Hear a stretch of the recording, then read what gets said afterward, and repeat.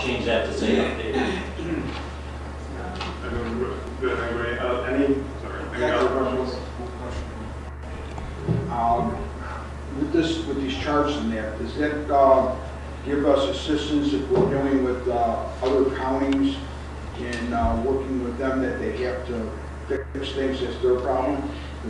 Where I live, Wilcook Road floods like it does in Orland Park with Southwest Highway, and it's all due to Cook County putting all the water to us. So now does that this is a tool that we'll be able to use to say to them, so you must fix it? all of the counties in the state will adopt this, and I didn't say it'll be, the state has said it should be effective January 1st, 2020, the new data. So then everybody doing work in the state will all be designing to the same standard, which is really what they do now.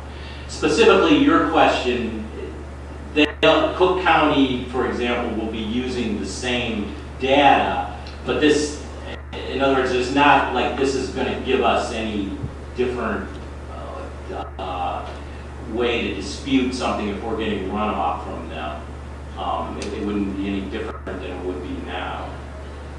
I was just thinking because of the increased volume that we could show them that, you know, their design is for 20 years ago and now it's different. Well, yeah, of course, anything that's already designed is going to remain the way it is. I mean, nobody's probably going to go back and retrofit things.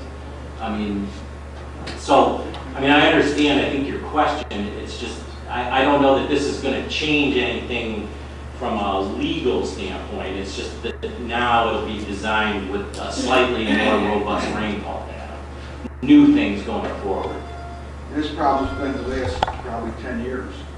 But what you're saying is they won't go back and fix the stuff. They won't go back and, I can't really say what any county will do, but I wouldn't expect that anyone is going to go back and retrofit things. I brought it, 5 years ago, I brought it up and nothing could be done. They didn't want to cooperate. Yeah. And so this wouldn't have any effect on previous things. All right, so it's been moved. Is there a second?